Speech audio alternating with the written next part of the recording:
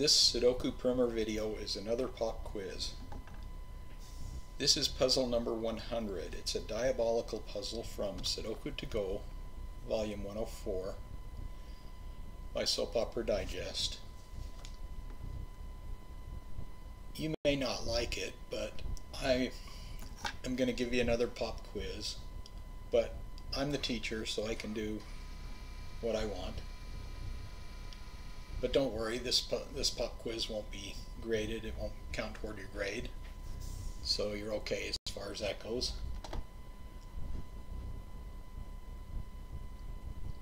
The way this works is I solve the puzzle without saying anything, and you see if you can follow along, see if you can see why I place each number where I place it.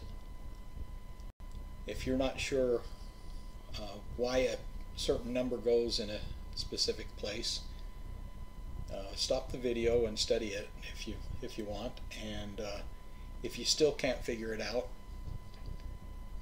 just leave a comment in the comment field and with your question and the time when that in the video where that number is placed, and I'll reply. And if you see questions out there in the comments and you know what the answer is, go ahead and reply. We can all learn together. Well, let's get started. Good luck. I hope you do well on this quiz. Before we actually get started on the quiz, I'm going to point one thing out, because this is fairly rare. Don't see this too often, especially in diabolical puzzles. But you see this column right here. We got 1, 2, 5, 6. Those are actually quadruplets here in this box right here. 1, 2, 5, and 6. So that's kind of interesting. We don't see those too often. And that'll probably help you on the quiz too if you keep that in mind. Alright, well, let's get started on the quiz.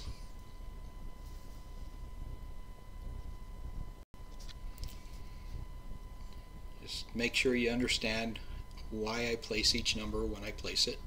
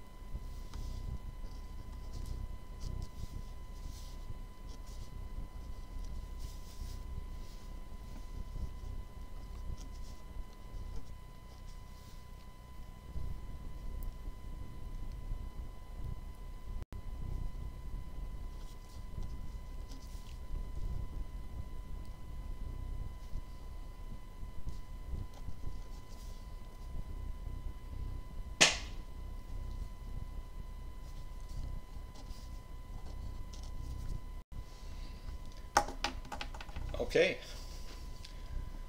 Well, did you see why each number was placed where it was placed? I hope you're able to follow along. There were some parts of that puzzle that got a little bit tricky. You had to follow a kind of a chain of events in order to get it.